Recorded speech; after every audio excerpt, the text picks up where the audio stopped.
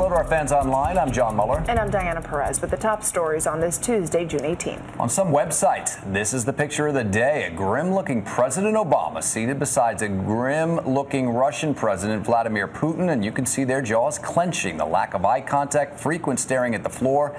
This icy encounter was over Syria's civil war. Both agreed that the bloodshed must stop, but they could not agree on how to get it done. And here's another example of getting nowhere fast. This small boat just went around and around and around and around yesterday in the waters off of Tampa, Florida. The two people who were on board had fallen into the water. The boat just went in circles until it finally ran out of fuel.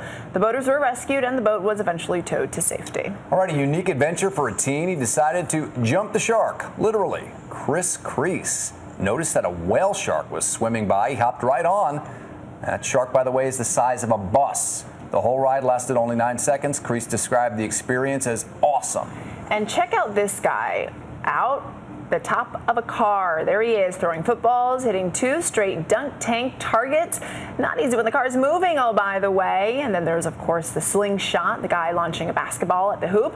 And we wouldn't show it to you, of course, if it didn't go in. Sure did. Nothing but net. And no telling how many takes it took to make all of these things happen. Of course, what would something like this be without the long distance shot? In this case, from the top of an air traffic control tower. First a football thrown through the hoop, and then of course he does it with a basketball. Impressive.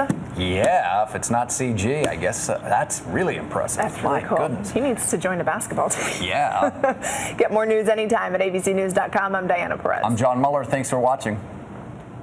This is World News Now, available anytime, anywhere you want it.